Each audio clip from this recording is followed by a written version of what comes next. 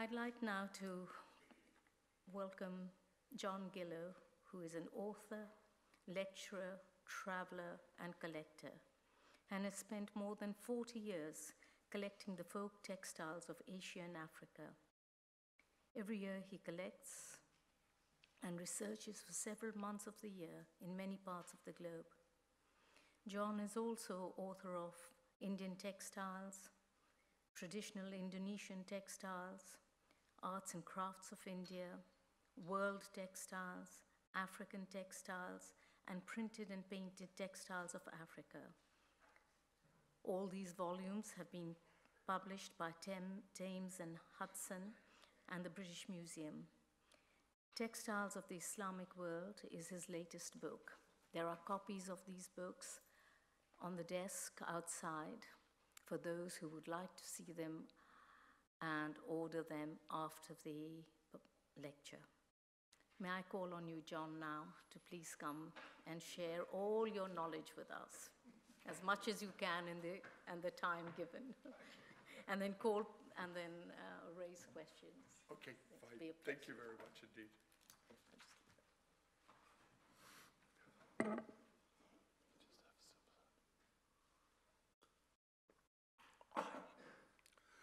Well, thank you to Marion and everybody at the Brunei Gallery and at SOAS who've helped organize this lecture and the exhibition upstairs, which I do encourage you to go and look, particularly to look at the Sindhi and the Kutchi textiles, which are just stunning. Anyway, I'm glad not all of you have gone to demonstrate against Donald Trump. It's getting to be like 1968 again. I followed Tariq Ali into Grosvenor Square in October '68. He denied he ever led the march, but I was there.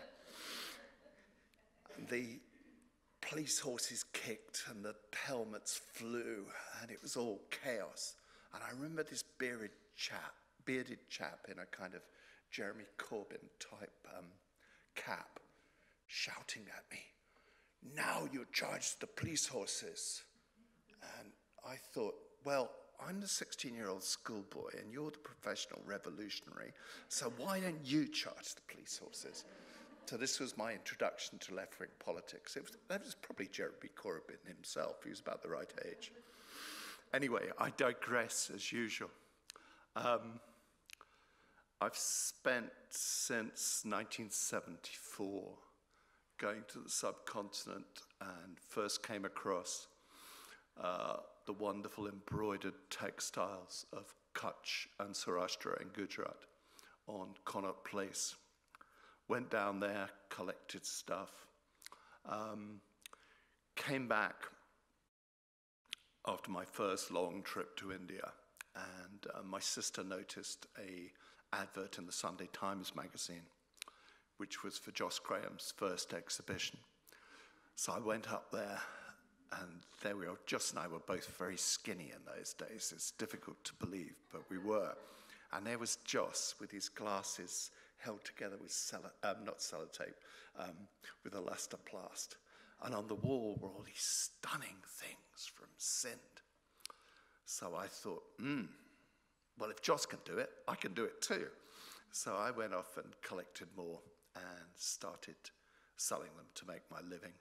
And Joss, I must thank for encouraging me later actually to go to Sind, because Sind was the very cornucopia of the wonderful textiles. So salam, Joss, and many thanks after all these years. So what I'm going to talk about today is the peoples of the Lower Indus. Now, does this, let's see which way this works. Next. Okay, is that right? Left one. Okay, keyboards. Yeah, now I know what I'm doing.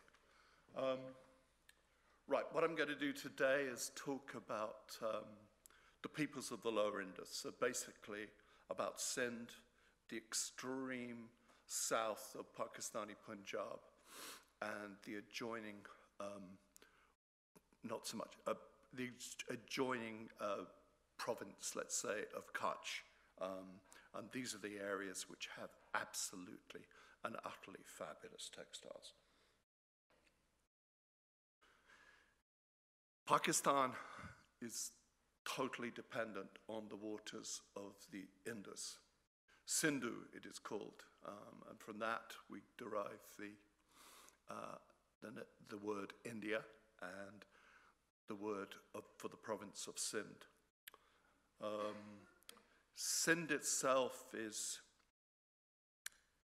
desert towards India, the region of Tharpakar, and irrigated land irrigated from the Indus. The whole of Pakistan's economy is mainly agricultural, and it is very much dependent on irrigation coming from the waters of the Indus. The Indus, of course, is temperamental. It flooded terribly in 2010, and many people were dispossessed, both right up in the north and down in Sindh. The Indus is fed by the 5 rivers, which rise in the Indus itself rises in the Himalaya, and with other 4 rivers, it constitutes the 5 rivers of the Punjab, and also the Khyber River from Afghanistan feeds into it. My favorite part of Sindh is Tharpakar, which is a desert region, was up to 70 to 80% Hindu at the time of partition in 1947. It's less now, but it's still got very much a Hindu flavor. The villages there are divided up between a Muslim mahalla, a Muslim quarter, a caste Hindu quarter, a Megwar, who are a low-caste leather-working people, and the tribals, the Beals. They get along fine, but the way that they get along is still very much dictated by caste prejudice. Here's a little bullock which has been decorated in the Hindu manner with hands dipped into henna. And here is everybody going off to the festival of Chandapir. This is in Tharpakar, near the village of Kantio, where my friends live. And we went there, and not in this truck, I do assure you. We zigzagged across the desert in a 4-wheel drive. Everybody comes, although it's a Hindu temple, not only Hindus, but Muslims, everybody comes. And there's a big kitchen, which is manned by the caste Hindus, and they stir great vats of rice and vegetable curry and suji, sort of sweets, to give out to everybody. And everybody gets fed. And because they're caste Hindus, the high caste can eat as well as the low caste and the Muslims. These are jarts of the desert. These are found both in Pakistan, in Sindh, and also in Kutch, in India. The people there have a dowry tradition whereby the girls will learn to sew at an early age. Their mothers, their grandmothers, their aunts will all help them to sew a trousseau, and the trousseau is presented at the wedding on the basis, look, I'm good at embroidery, marry me. So it's a test so she can create all the clothes for the family. This is a wonderful blouse front, which is from Sindh, but I bought in Delhi in Connaught Place of a Wagri woman, a Petla caste woman from Gujarat. And it's the blouse front of a Lahana people. The Lahanas are merchants, and it's distinguished by, you can see peacocks and baby peacocks on top of the mother peacock. This is a backless blouse worn by by the Hindus, by the Megwal, who are low-caste leather workers. Again, it's floral, inset with shisha mirrors. The shishas are still being made in Shekhapur in the north of Sindh. I've got a commission from a Canadian friend of mine to go out and buy shisha mirrors for embroidery work to export to a friend of mine in Canada. They no longer make shisha mirror in the traditional manner in India. All you get in India is sort of bits of glass which is just broken up, your bathroom mirror. So the joy of Sindhi embroidery is both the flowers that appear out of the desert when the monsoon rains come, the birds, the peacocks. Peacocks are symbols of perfection, and they also have the practical, protective role of killing snakes. And mirrors. The mirrors are perhaps to reflect away the evil eye, but I think it's more to imitate light on water. When the monsoon rains come and all the flowers burst up out of the desert, great pools of water appear and birds arrive, great big pelicans and all kinds of things. And it's the joy of rain, and you're living in a very dry, desiccated area. And the colour is to kind of counterbalance all that brown sand and things that the landscape is basically quite dull. This is a wedding shawl that my ex used to wear the first time I ever saw her. I saw her at Kent University in 1971. She was coming down the stairs wearing this as a cape, all long raven hair and bee-stung lips, and I kind of fell for her. And when she left this behind, so I've still got it. This is also lahana from Sindh, from a place called Diplo, and there's a row at the bottom, as you can see, of peacocks. The lahana are a Hindu merchant caste. They have a counterpart, the Memon, who are also merchants, and they're basically the same people. The Memon converted to Islam round about 200 years ago, and their embroidery is very similar. You can distinguish between the two is that the lahana will put things like peacocks or animals or human figures, and the Memon will restrict themselves to geometric or floral patterns. This is the shisha I've got to go off and buy in a couple of months. It's in the Meena Bazaar, in the women's bazaar in Hyderabad, Sindh. Always remember when you're reading about the subcontinent, there are two Hyderabad's. There's Hyderabad in Sindh, and there's Hyderabad in Deccan, in southern India. So this shisha is sold by weight, by the kilo, and the women who are going to embroider with shisha mirrors will take it home. They'll cut it up to the requisite size with a pair of scissors. Then they'll tack it down, and usually with buttonhole stitch, tie the mirror into the embroidery.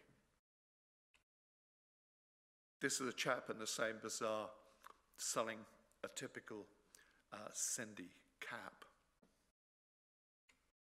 Those are all the caps that are for sale. Sindh has got the reputation, and still maintains it, for having some of the best textiles in the subcontinent. It always had the best embroidery. It had fantastic weaving. It had tie-dye, all kinds of techniques. But of course, as the years progress and the world changes and technology spreads, the quality is going down.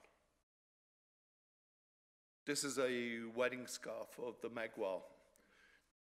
These are Hindus living in a predominantly Muslim environment, so they disguise their patterns. You've got to look carefully, and at the bottom of this slide you can see there's a peacock with its beak, its crest, and its tail coming out, its tail to the side of it. But if you just glance at it, you think it's a flower. There is some very, very fine embroidery done by both the poorest of people and the richest of the people. This is called a gudge, and is a wedding garment of the Lahana who come from Thana Bulacan. Thana Bulacan, I've driven past, but I haven't been up. It's set on a sort of mini mountain by the side of the road between Karachi and Hyderabad. An old friend of mine said when he was very young, he used to go with his father-in-law buying these garments, and they'd sell them to the Afghans who'd take them up to Kabul. These are before all the dreadful wars that have afflicted Afghanistan. And he said he used to sling one over his shoulder and walk round the town, and gradually the women would come out and sell him these things. If he didn't put one on his shoulder, they wouldn't know what was going on, and he wouldn't get anything. The first time I saw this work, I saw it in Kabul, and the Afghan merchants, I said, "Where's that from?" And the Afghan merchants, of course, stroked their beards and held their hands up like that and said, "It's from Afghanistan." But, the world is full of misinformation. This is the quality of the embroidery. I should think this must take up to a year to embroider. The girl will start it, but quite probably it's mother, grandmother, aunts who actually finish it. The story the Lahana tell is that it's worn. Let's go back a bit if we can. Yeah. The Lahanas say that it's worn that way on the day of the wedding, and the morning after it's reversed, and there's a slit down here with 2 sachets of lavender either side of it. And if they wear it with the slit open like that, it says the wedding has gone okay and everything has gone okay. So there you are. It's a shawl from the Lahana. This is rather interesting. This is professional work, most likely done by female professional embroiderers. It's done on probably silk imported from China and was done in Hyderabad. And this is a little dress for a little boy. And I suspect, though I'm not certain, that these were garments for circumcision ceremonies.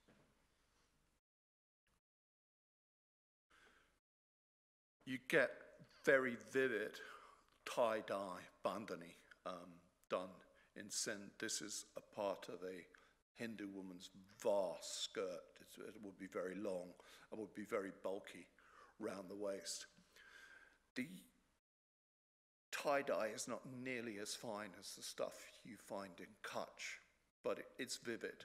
I was complaining once when I was in Kutch at a place called Mandwi on the coast about the quality of the tie and dye that you find in Pakistan. I said, the stuff they sell in Karachi is rubbishy.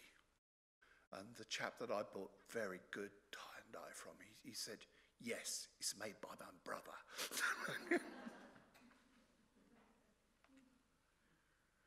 This is a rather wonderful shawl that I actually left on a train going from London to Cambridge, and it's one of my great regrets. And of course, today being today, I never got the bag back in which it was in.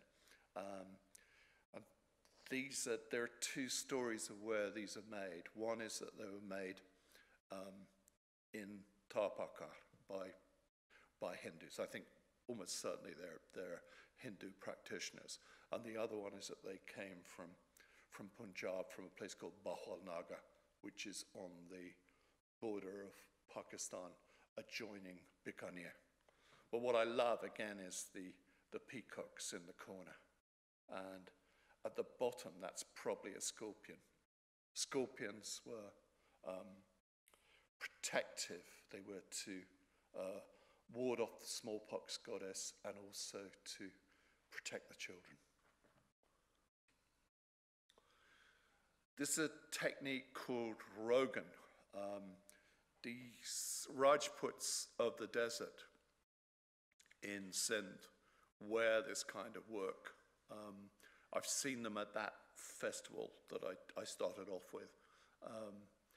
The people are coming right out of the deep desert and they've never seen a white man before, and their eyes are like that, just open wide. It was utterly wonderful. I was talking to a relative of my friend's who was quite a senior civil servant in Karachi, and he said when he was young, not so long ago, before they introduced electricity, the whole thing was just oil lamps and camels. It must have been wonderful. These cloths are decorated with a technique called Rogan. Rogan means oil. When you go to your local Bangladeshi or Pakistani takeaway and you order Rogan Gosht, what you're ordering is oily meat, which is what you get. So Rogan is castor oil, which is brewed up till it forms a consistency of putty, and you add pigment to it, and then you paint it onto the textile. What you mustn't do, which I once did foolishly, is try to iron these things, because it creates a complete mess. These are still done in Kutch, in a place called Nirona, which is west of the capital of Kutch, Bhuj. And I think these were exported from Kutch to Sindh till very recently. The border up till 10 years ago was very porous and things used to get smuggled across.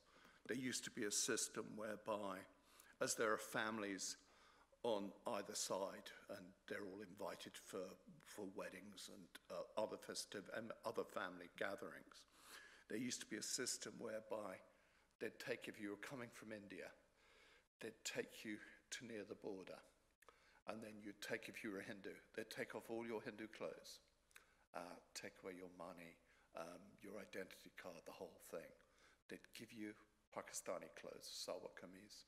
They'd give you a bus ticket from whatever, the village they're going to Karachi. They'd give you some Pakistani rupees, and then they'd set you across the border. Because people speak the same language either side of the border, so it's not that difficult to disappear into the mass of the crowds, and then they'd meet their relatives, attend the wedding, and then they'd come back. Used to be there was all kinds of interaction. I remember an old army officer telling me that from the mess in Lahore, the capital of the Punjab, the officers of the regiments used to go and drink at a place called Firozpur, which is in India, but it's because of partition. Firozpur was left sort of out on a limb. It's much easier to reach it from Pakistan than it is from the rest of India. So these Pakistani officers used to get invited every other month to get drunk in the mess of their regiments in Firozpur, and then they used to respond and return the hospitality, and the Indians used to go to Lahore. Maybe these things still happen now, but maybe not. This is a Baluch woman in the bazaar, in the women's bazaar in Hyderabad. The Baluch are found all over southern Pakistan. They are found, of course, in Baluchistan. They're found in eastern Iran. They're found up into Afghanistan. But they're found in Sindh and southern Pakistani Punjab. The Baluch were actually colonized in the 1500s, colonized a lot of Sindh and southern Pakistani Punjab. And their social mores actually dictate a lot of what goes on, a lot of the social structure in Pakistan. You can tell a Baluch, I tell them because they've always got really sharp noses, as you can note with this woman here and her daughter behind her. But a better test is she'll always be wearing a pashk, which is the loose smock that the Baluchi wear, and it'll have an embroidered blouse, embroidered cuffs, and a pentagonal kangaroo pocket just at crutch level. This is part of an animal trapping, also Baluch, but done with small cowrie shells, mirrors, and it's done on Old English broadcloth. The British, or the English rather, exported broadcloth, which was made in Gloucestershire, in Painswick, or Nailsworth, all over the world. And people bought it for curiosity often, but they liked it because you could cut it and you didn't have to hem it. This is a animal trapping, probably for a camel, but I've had one of these from the 19th century, which is cowrie shells, and the red cloth is actually old redcoat uniform. So it's old British Army uniform, or British Indian Army uniform. And you don't often find, everybody assumes that the red cloth is always old army uniform, but you rarely actually find it. This rather wonderful shawl is from the mayor of, who are a pastoral, very rich pastoral people from the extreme north of Sindh around Sukkur, and then up into Pakistani Punjab. So they're both sides of the prodigal border. So they are probably, to my mind, the best embroiderers in the whole of the subcontinent. If you look at the exhibition, there is a display of their cushion covers or mats with incredibly fine work. They're so fine and so regular, again, I wonder whether there's a professional aspect to their creation.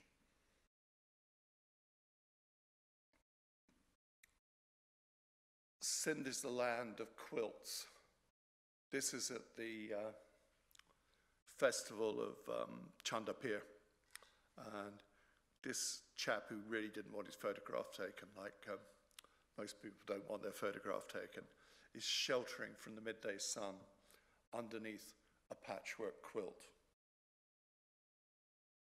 This is across the border in Kutch, and this is a Matvar woman, one of the Muslim herding castes, and she's exhibiting a wonderful quilt with applique details that she's made. This is a typical patchwork quilt from Tharpakar. This is made by the Chauhan people, who are laborers. If you ask these people how long they've been doing these quilts, they will say, from the very dawn of time, we've been doing it, or at least since the Emperor Akbar. In fact, these are most likely the influence of Protestant American missionaries in the late 19th century. There's a magazine called the Female Missionary Intelligentsia, which a Singaporean scholar has recommended to me, but I've never actually, to my shame, read. But she said that one of the things this magazine, this is a 19th century magazine, did was lay out what you could teach to the people you were trying to convert. And the people who make these quilts are usually low caste, so they would have been the target for Christian missionaries. This is a rather beautiful Sindhi quilt with patchwork and reverse applique. A group of women will work together to make a quilt, and they'll be made for weddings. They're not only to cover people to keep out the desert cold, but they were used as floor spreads. I remember once going to a performance in the interior of Sindh, and you of course had to take your shoes off to go into the house, but all the mud floor was covered in quilts. This is a Rajput woman, so Hindu woman, in the village of Kantia, making a quilt for the market. My suppliers, and my Hindu supplier in Karachi says, we can't get any more quilts. And however much we were paying, they were paying them about the equivalent of about £20 to make these quilts, which is an appreciable amount of money for the local economy. But what has happened was when the security situation between India and Pakistan calmed down and the Pakistanis were reassured that the Indians were never going to invade again, General Musharraf, who was president of Pakistan at the time, built power lines out to the desert. So I stayed in a place which had air conditioning, for heaven's sake. And with electricity comes, of course, television. And what are the women doing now? They're not embroidering. They're not making quilts. They are sitting there with their mouths open, watching Mexican soap operas translated into Urdu or Sindhi. So the enemy of traditional textiles is TV. What the smartphone will do to the creation of traditional textiles, I don't know. This is a very interesting itinerant group called the Sami, and the Sami are beggars by profession. They do seasonal agricultural work. The men wander as far as Iran to beg. They have Muslim names, but whether they're in fact Paka Muslims is open to doubt. They lived, this was outside the old Mughal town of Tata by the Indus, and they live on raised wooden platforms made out of bent sticks, and they have an awning over the this platform, and the platforms are quite high, quite wide, and at night the women all sleep on one and the men all sleep on another. They make wonderful quilts like this.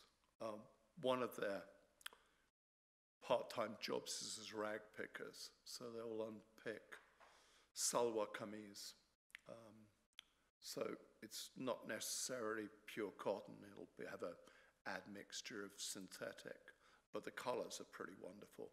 And then these women who have got absolutely no concept of art produce these things that are rival abstract art. When I sell these things, I say, it's like a $50,000 painting. Just buy it. And, occasionally they do.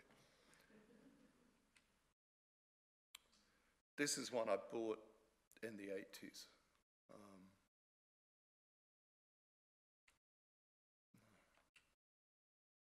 The quilted, they've usually got a backing, quite often a block print, and they're quilted, going around the edges and working in concentric rectangles onto the inside. So sometimes it goes a bit wonky on the inside, and they'll embroider with at least 3 needles, and they'll push the fabric back onto those needles.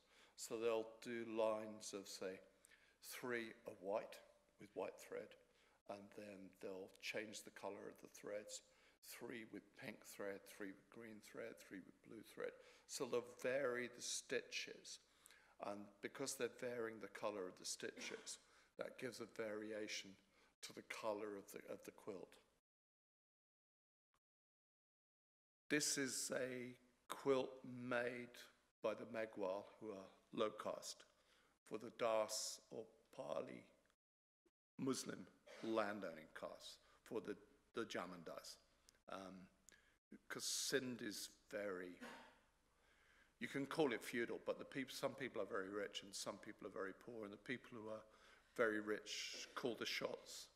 Families like the Bhuttos, they're old landowners from the north of the Sindh. They have an immense amount of local and provincial power, and sometimes Pakistan-wide power. The Megwal will quilt these using a stitch called Kambiri stitch, which is made up of steps to form a diamond shape. And this one is then decorated with little flecks of felt, give it like a sort of sweeties or smarty effect. There are lots of bags made like this, there are lots of squares made like this, but very few quilts. I've just got another one. I always like to have a good one. My Rosie hid this particular quilt under her bed for 3 years, denying that she knew where it was, just so I wouldn't sell it. And then, of course, I sold it. This is another quilt where they've used an embroidered shawl as the face of the quilt. This is a pretty typical Sami quilt from Sindh, made with a Ajrak block print. The Sami are quite savvy. When Rosie and I went to see them, I shouted a very loud "Salam alaikum," so they called the dogs off, because they had very fierce dogs. And Rosie talked to the women, I talked to the men.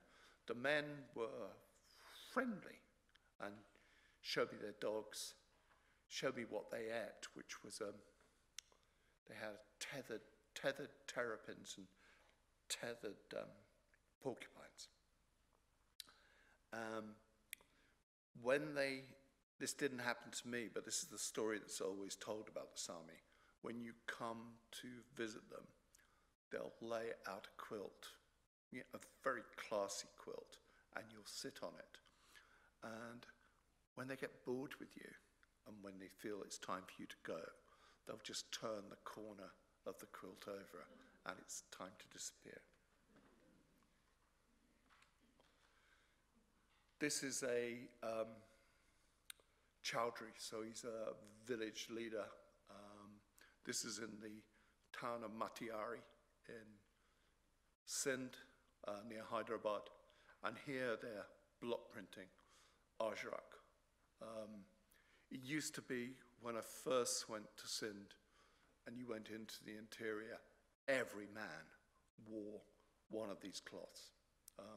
There are certain designs for the Muslims, and there's a certain design called a malir, which is reserved for the Hindus. But now, if they wear it at all, it's usually screen printed or mill made, or heaven help us, imported from China.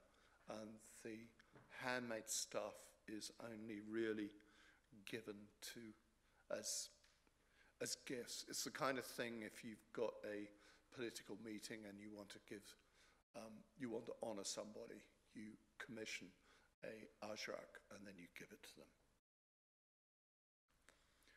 Here they're making Ajrak. This is in Matiari, and unlike in India where they block print with standing with high tables, they're still doing it in the traditional manner, which is sitting cross-legged on the floor and block printing at a low table. There's the mud floor and the cockerel, which is sort of wandering around. Whenever you're printing, you need lots of water to wash out the dyes, and they always say that the quality of the mineral quality of the water affects the colors that you make. My friends in Kutch, Ismail Bai Khatri and his brothers, the two brothers have stayed in Damadka, which is their original home, where the river has dried up and the water has dried up, so they've got terrible problems with that. And Ismail Bai, who is the most enterprising of the brothers, he moved to near Buj, the capital of Kutch, put in some boreholes, and there's plenty of water there. But the water isn't quite right, so there are still sort of problems with how it affects the dyes. So this chap is in Matiari, and his job is to wash out, to rinse all the Ajrak cloth. 100 years ago, even 80 years ago, even 60 years ago, they were still weaving incredibly fine silk brocades. This is known as a longi. It's woven at a place called Nasapur, and some of them were woven at Tata. And they're turbans, very fine turbans.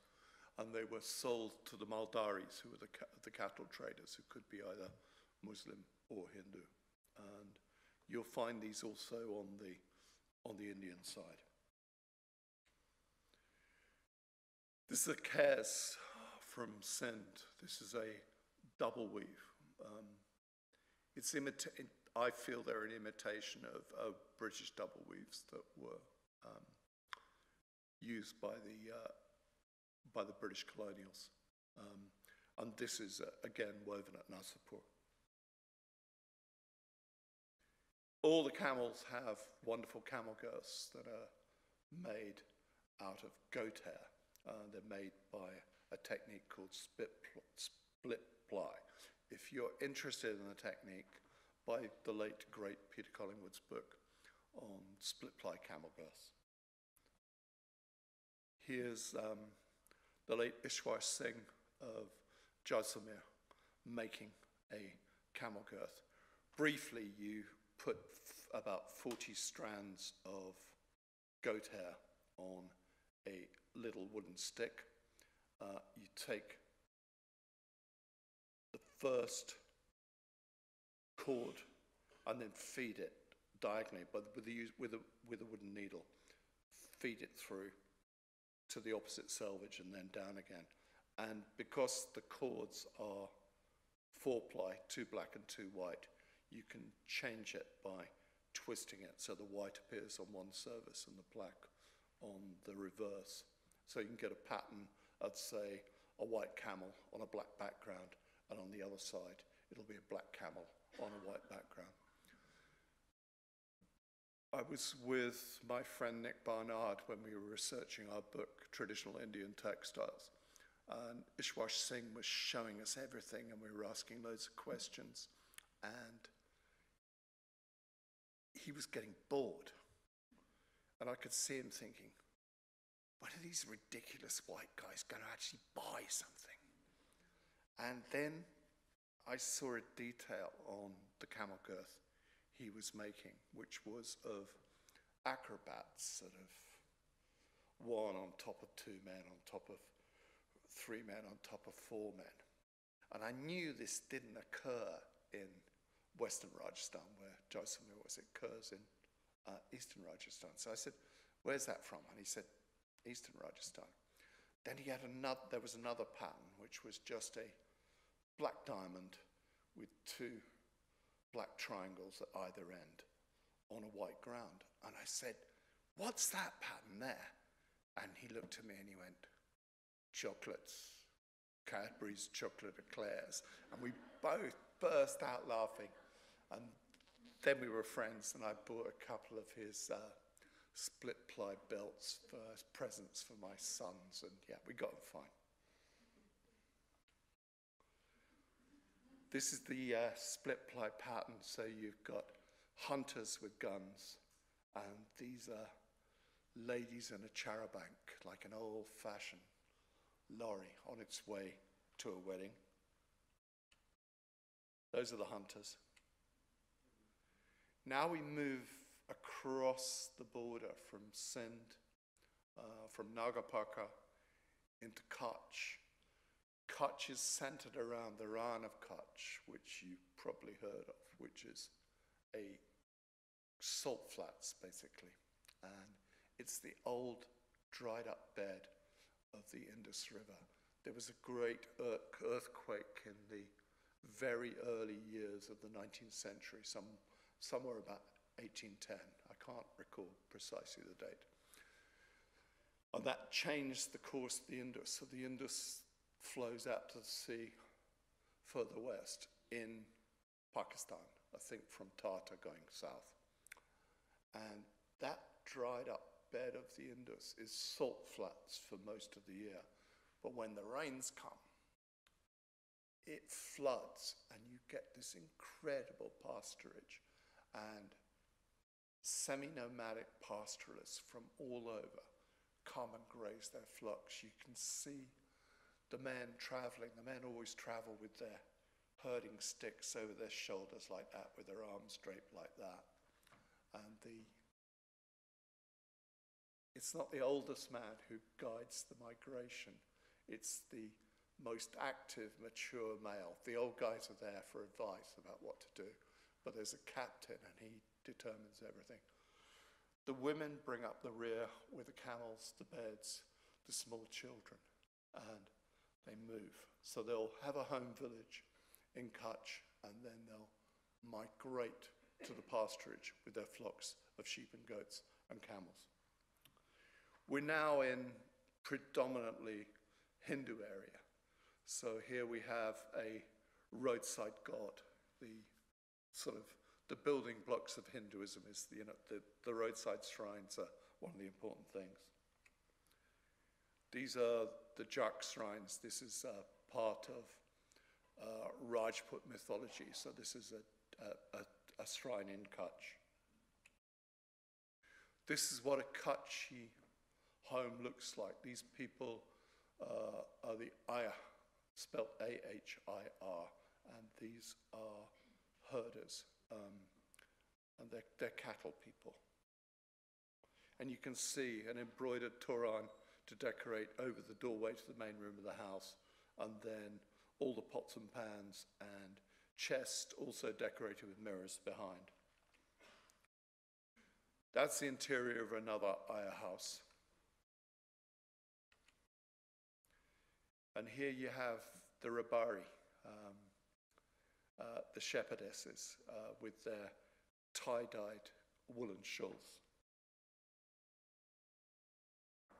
This is a Rabari young man walking through the streets of Anjar. It's market day. These are Rabari waiting for a bus. There's a young Rabari girl with her father and uncle. Father wearing this wonderful little jacket.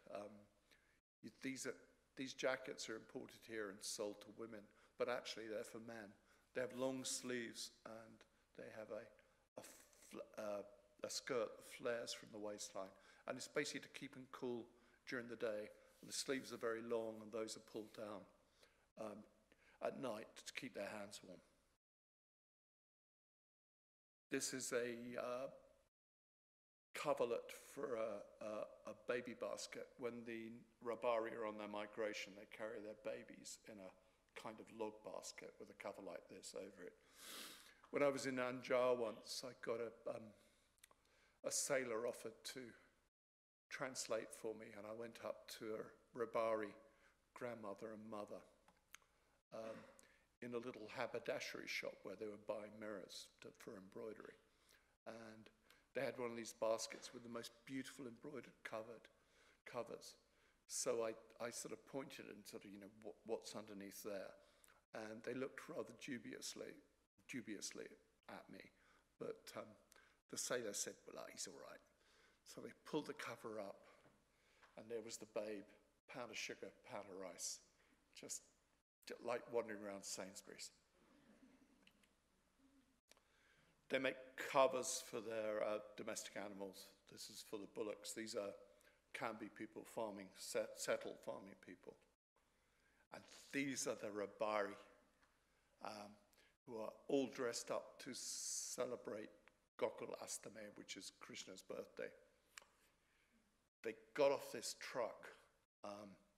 They shouted at me my taxi driver translated for me.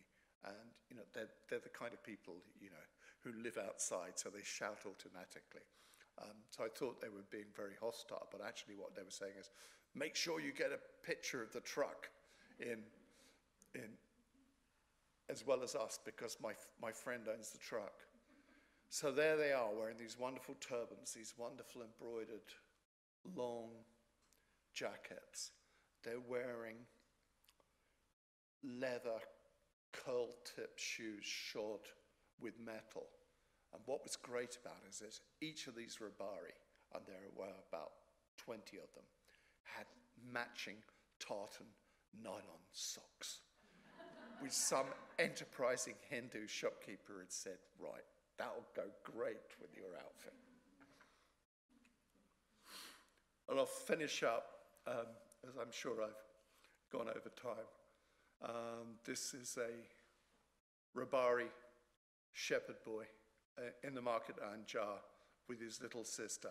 He's looking suspicious and she's looking a little frightened. But it's a wonderful area. So you can go to Kutch, no problem at all. Pakistan has its moments, but is one of my very favorite countries. It's full of very hospitable and very kind people. It's a bit difficult to get a visa for various reasons, but do persevere. It's a fantastic area. Still is, despite all the advances of the 21st century. Anyway, thank you very much indeed. If you've got any questions, fire away.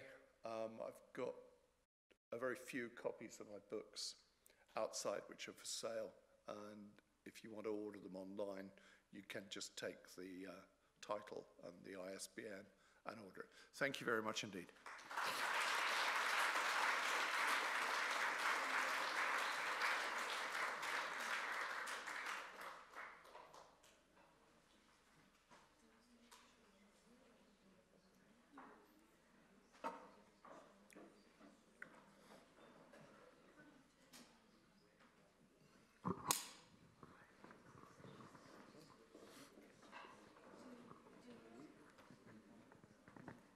Please, any questions, I'm sure John will be delighted to answer them.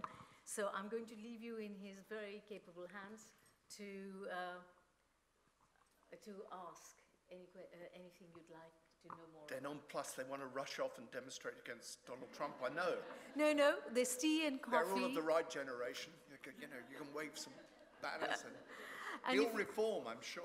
And after the questions, if you'd like to know more about anything that is particularly important for you, there's tea and coffee and you can continue the conversation with him. But let me thank you, John, for absolutely delightful. It's my pleasure. I like blathering. The recollections of Sindh were marvelous. Okay. Far away, can you? That lady is, you've got to be a gentleman. You've got to be a gentleman, Joss. Thank you. That was fantastic. I just wondered if you could say a little bit more about the actual stitches that are used. I could see that there was running stitch and you talked about buttonhole stitch, but are there any other stitches that are typical? There's a lot of chain stitch, and although I bill myself as an expert on embroidery and have been collecting it and dealing with it for nigh on 50 years, I'm a complete ignoramus as to the stitches. What I should recommend is get hold of any of the many books by Anne Morel, and she will tell you what stitches they use. The Calico Museum in Ahmedabad in Gujarat produces a lot of them, but if you just Google Anne Morel, you get all her publications. The one, her first one, which I think was called something like Indian Embroidery, she did that under her maiden name, Anne Butler. So I apologize, I ought to know, but I don't. Thank you. Joss? Oh, my question, John, is to do with the item that is called the budjki. which is Yeah. the envelope bag that you find. Yeah. Can you say something about how these are used by all Bujki, as far as I can make out, and again, this is like your information, it comes from dealers and you've got to kind of sift it out and whatever. But it seems to be that they're vanity bags, and the story that I've heard many times repeated is these are beautiful envelope-shaped bags, often with exquisite embroidery on the basis that it's small and they can do very fine stitchery on it. They're vanity bags which are made by the sister or the female cousin of the bride and given to the bride for the wedding, and then she'll keep, basically, the vanity bags, she'll keep needles and thread, anything, makeup, muck-up. They're always telling me, bring some muck-up. Have you got something to add?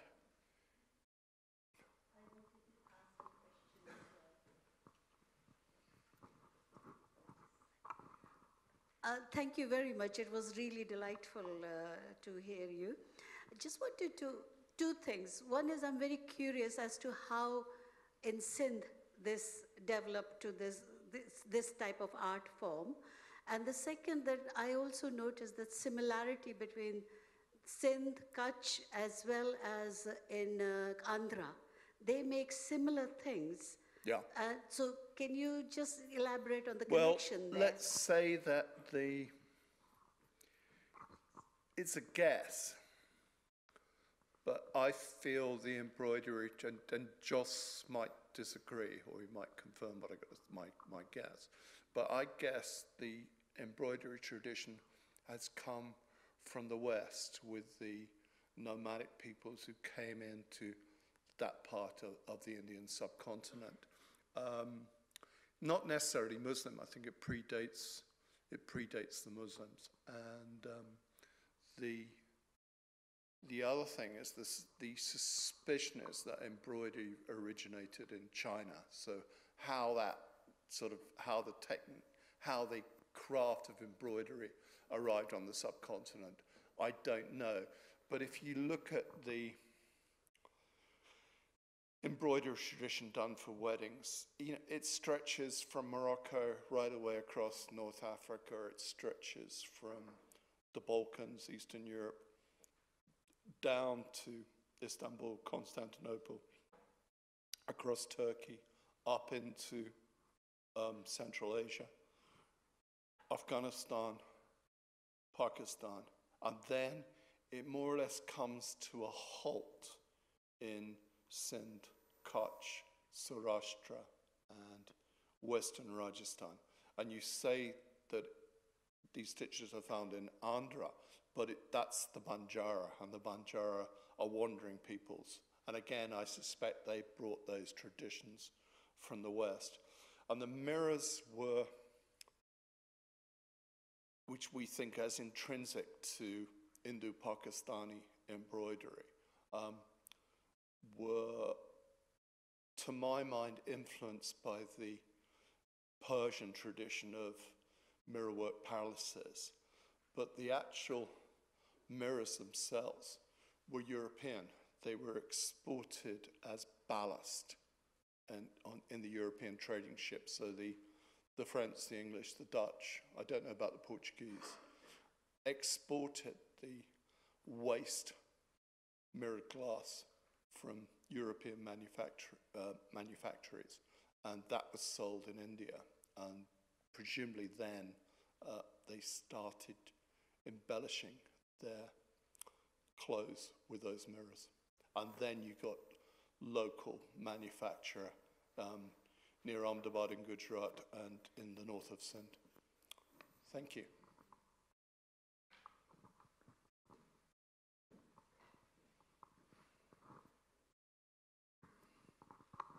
I was just going to add to that, John, to say that I understand that there are sort of two main passages for this immigration from the West.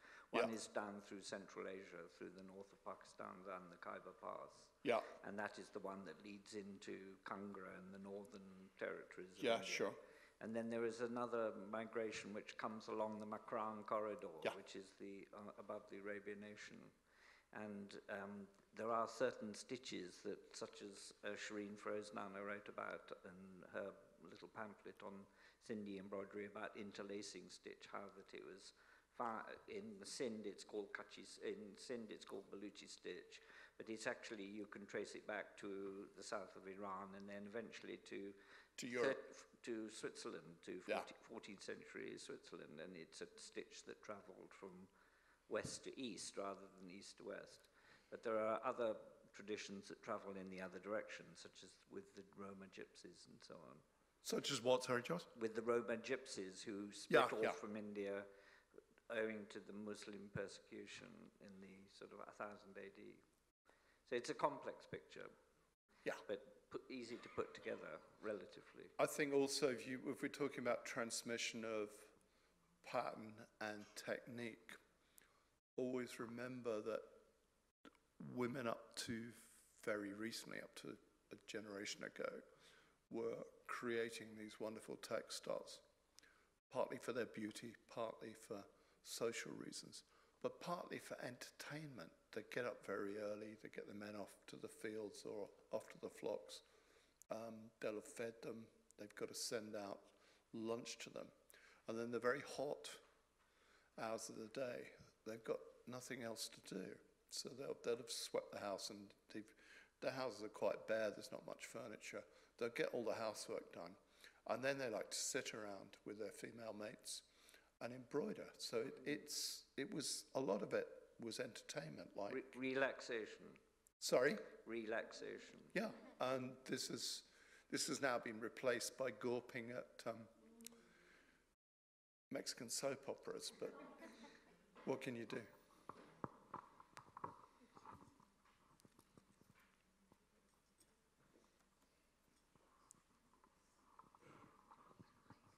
Hi, fantastic talk, and it's good to hear positive things about Pakistan.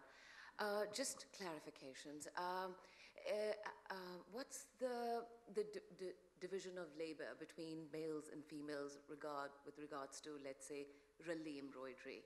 The quilt, the rally, and the, I don't know if, because I left the room for a few minutes, perhaps you touched upon that, because there is this whole concept of putting a nazar battu right in the middle of the quilt, formation, quilted embroidery, and the colors, for example, that are chosen, from what I've heard, that they are chosen by the males, and then the male population who are actually into embroidery and embroidered by females. So is there some kind of a gender division of labor over there? That's just one. The other aspect is when you talked about the cryptic aspect of, let's say, the Hindus basically trying to disguise there. Absolutely. So is this something to do with persecution, or is there some kind of political, more sort of minorities in Muslim countries have always got to be careful about display of their religious symbols, and Hindus like to incorporate human and animal figures and the gods in their art, and this is disapproved of by Sunni Islam.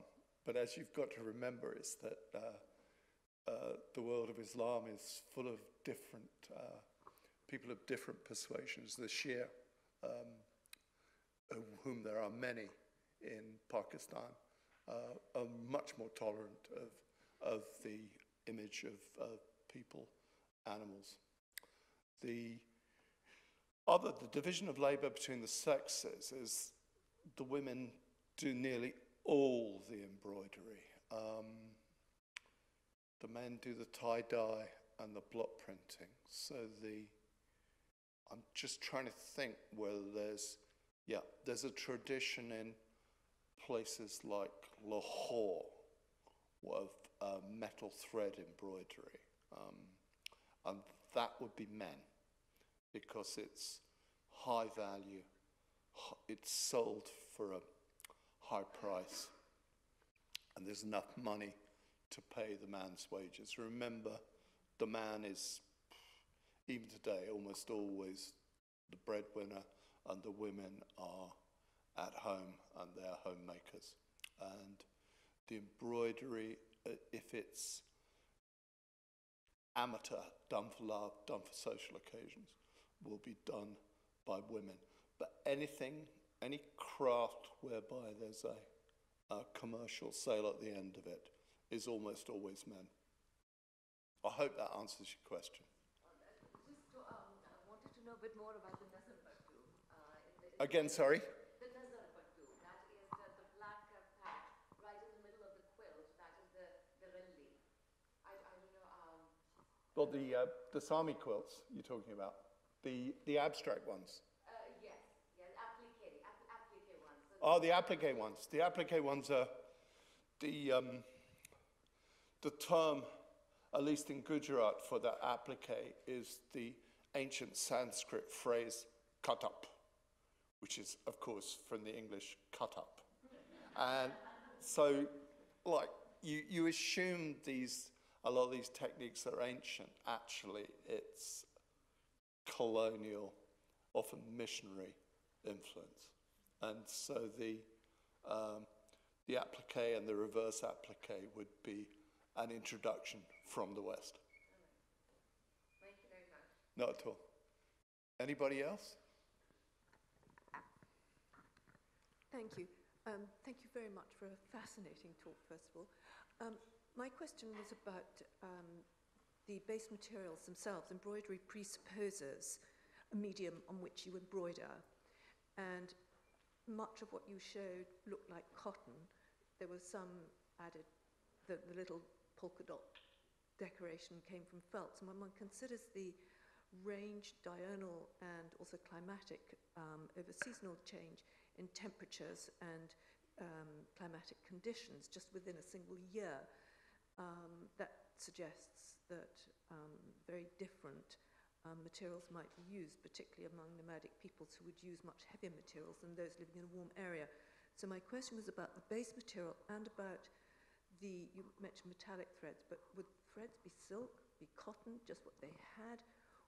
Would the base materials be bought? You mentioned some rag gatherers, but for those who are not rag gatherers, where do the base materials come from? The quilts will be they? made out of store-bought cloth, which is dyed to order with very inferior chemical dyes. So don't drink your glass of white wine on top of your quilt because it'll run. That's one thing. Most of all the materials are cotton because it's generally very hot. You can see in the last slides I showed, the Rabari women were wearing a tie-dyed woolen shawl. So, as you correctly say, even within a very hot day, you can get a cool night, and in winter it gets incredibly cold. So they wrap themselves up, the Rabari women, in woolen shawls. The men will have woolen blankets, which are woven on local pit looms. So they dress for the climate, and the cloth is either hand-woven cotton, mill-woven cotton. They'll use silk, or they'll use hand-woven wool. Hope that answers your question.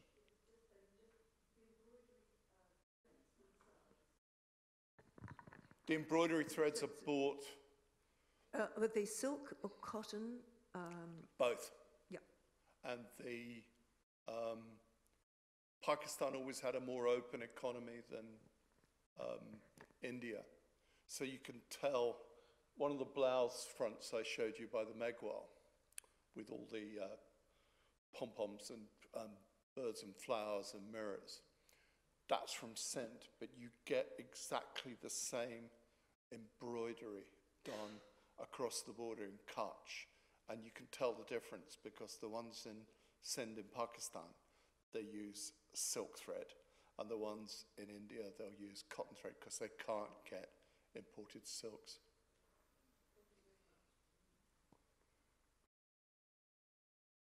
Okay, shall we call it a day and move? Thank you very much for being a wonderful audience, and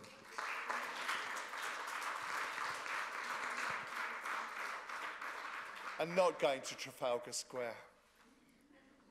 Thank you so much for coming to hear John. As you can see, it was well worth it. And for those of you who might still want to pick on all his information, there's tea and coffee being served with biscuits to send you, and we can all go ahead and have something to drink before leaving and being able to actually meet John in person. So, John, I'll take this opportunity of thanking you and School of Oriental and African Studies for giving me this opportunity of having you all here. Thank you so much for coming. My pleasure. Thank you very much.